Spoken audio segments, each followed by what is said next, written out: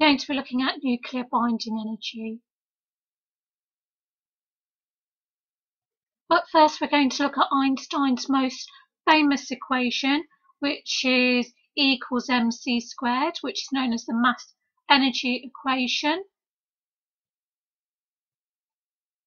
But we're going to look at it in this form, where we have the change in energy is equal to a change in mass times by speed of light squared. What this equation is showing is that mass is a form of energy. So you can convert mass into energy, and you can also convert energy into mass.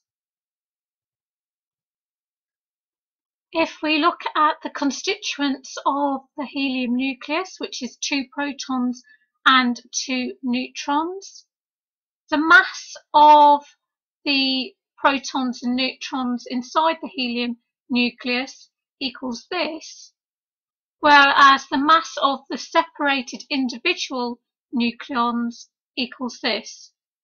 So what you can see is the mass of the nucleons when separated is greater than the mass of the nucleons when they're combined inside the nucleus. So this difference in mass is known as a mass defect.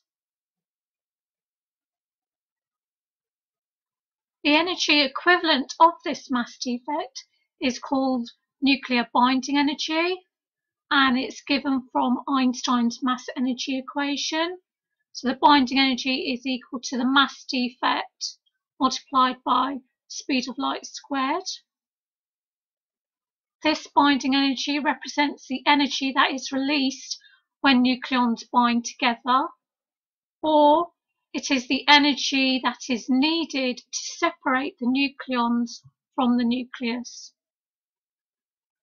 And it is the result of the strong nuclear force which acts to bind the nucleons. And that is why energy has to be supplied to remove a nucleon from the nucleus in order to overcome the strong nuclear force.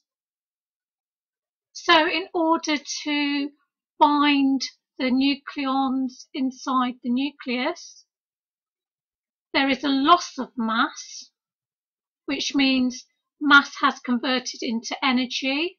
So energy is being released, and that is because the strong nuclear force takes over to bind the nucleons. But if we want to separate out the nucleons from the nucleus, then there must be a gain in mass. So that means we've supplied energy, so energy has converted into mass, and we have to supply energy to overcome the strong nuclear force that binds the nucleons together.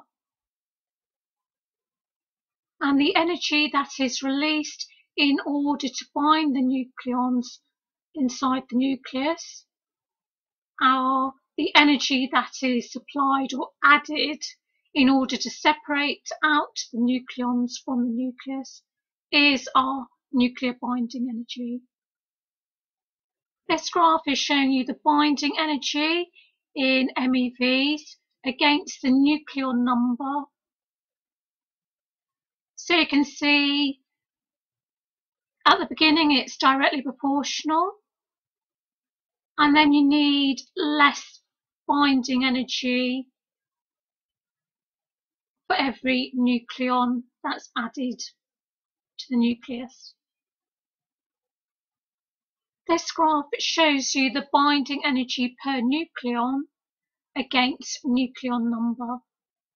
The binding energy per nucleon is the binding energy divided by the nucleon number, and so it represents the average energy that is released to add each nucleon to the nucleus, or it's the average energy needed to separate each nucleon from the nucleus. So if we consider nucleus which had 2 nucleons, and we can see from the graph the binding energy per nucleon is approximately equal to -1 MeVs.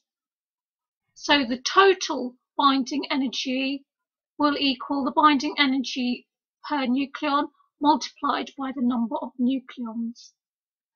So the binding energy will equal -2 MeVs. Iron 56 has the largest binding energy per nucleon, so that means its nucleus is the most tightly bound, and that's because it needs, on average, the greatest energy to separate each nucleon from the nucleus.